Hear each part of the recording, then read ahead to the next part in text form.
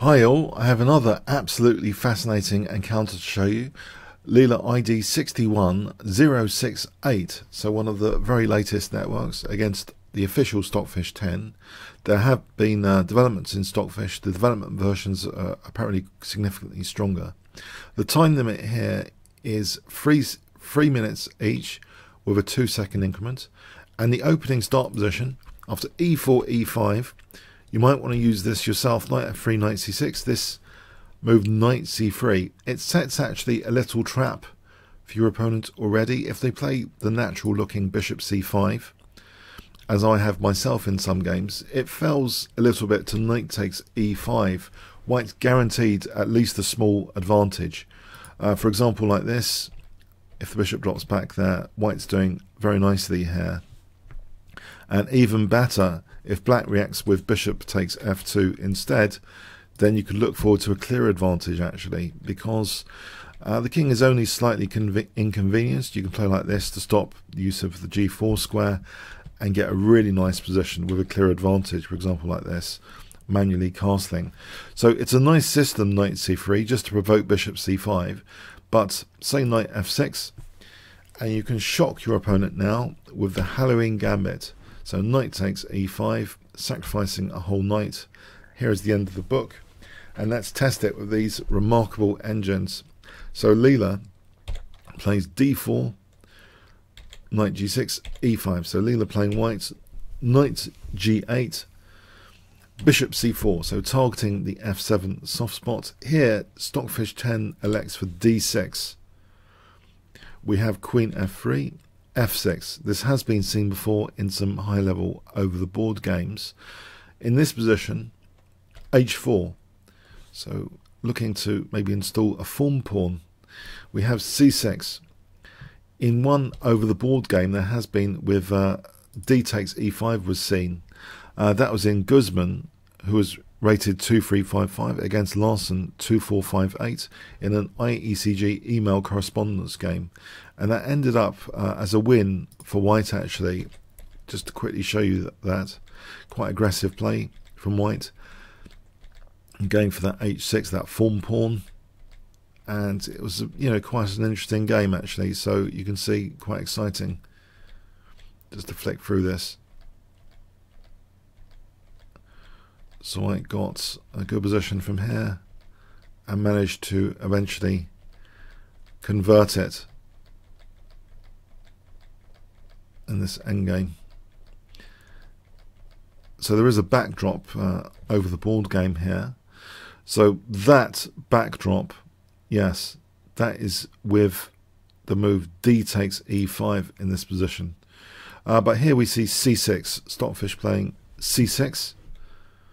We have h5. Now knight takes e5. Here d takes d5. And you might expect here for White just to drop the bishop back and hand black basically a small edge, because on bishop b3, f takes e5, black's got that nice central control, which as beginners we're told the 4 central squares of key importance, nice duo of pawns, and black's going to be improving the position quite easily after that. But there's a shock here. A shocking move was played in this position. Can you guess what Leela played? So 61068 played something else instead here. If I give you 5 seconds to pause the video.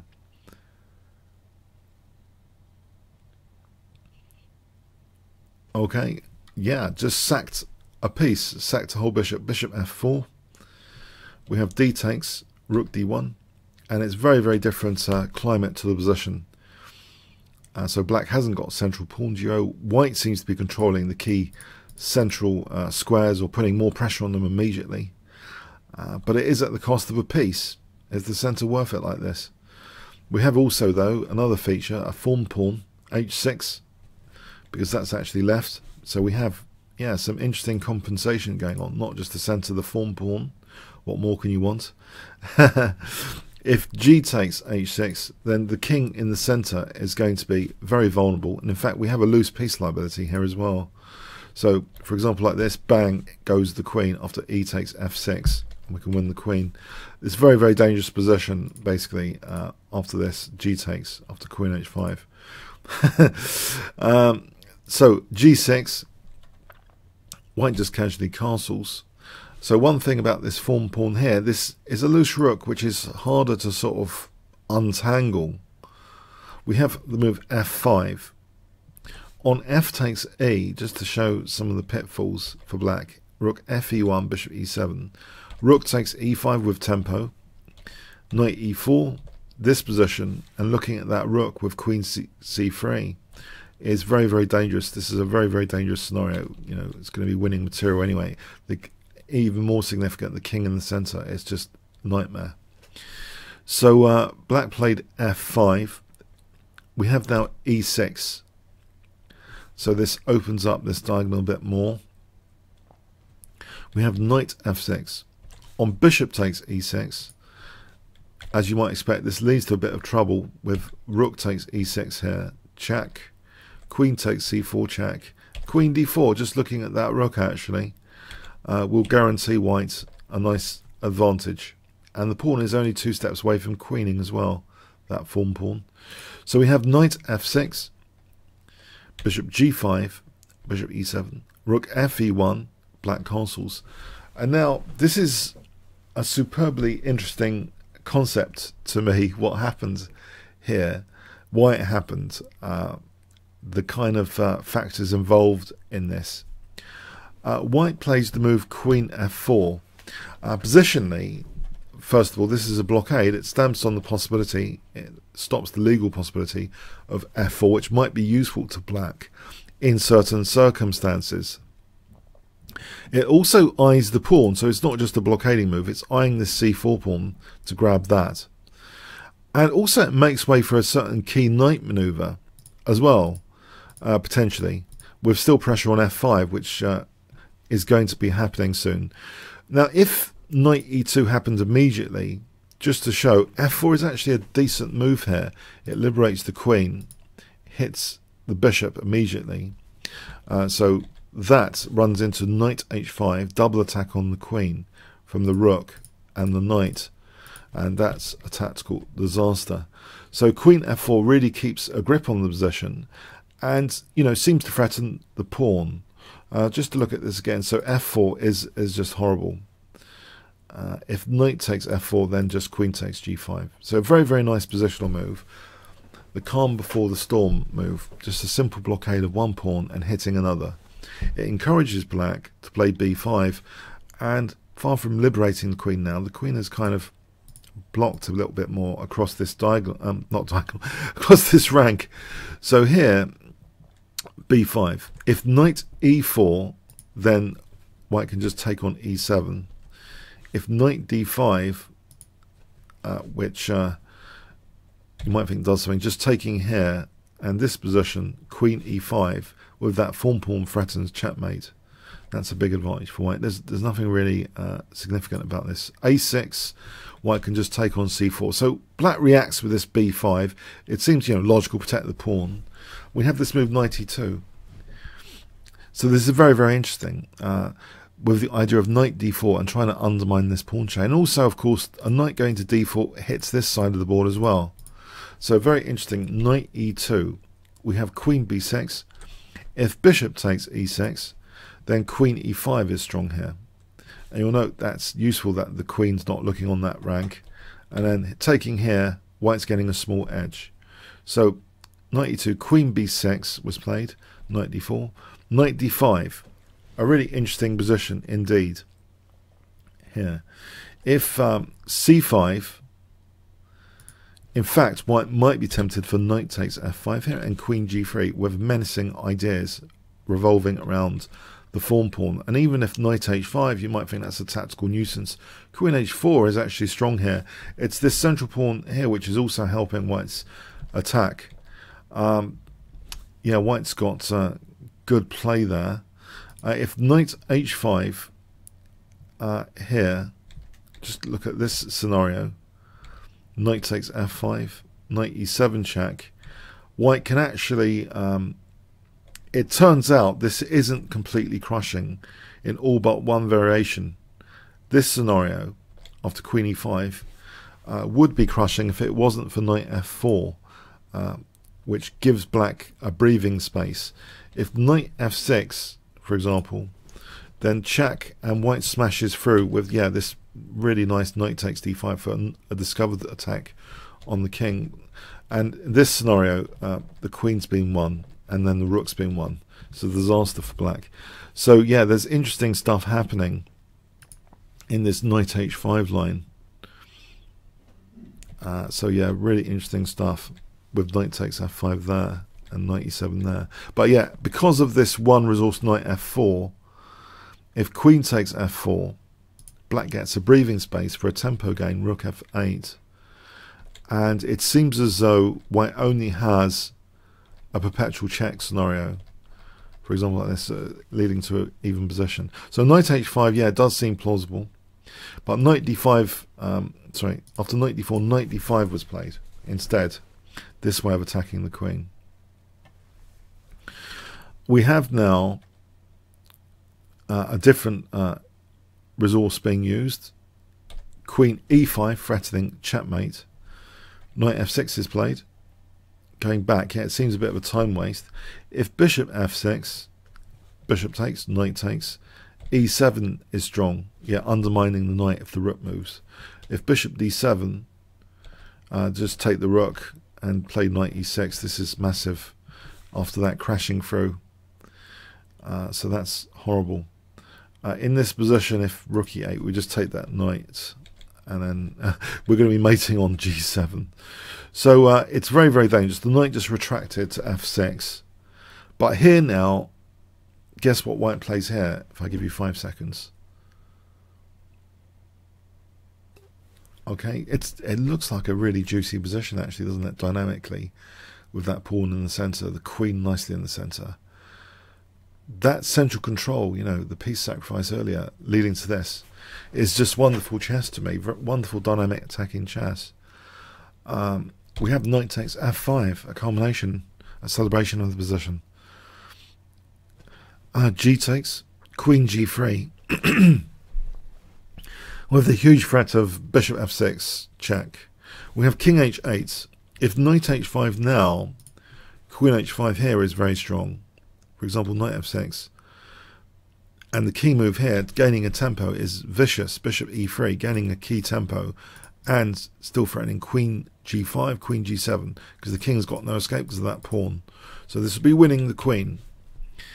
So we have king h8.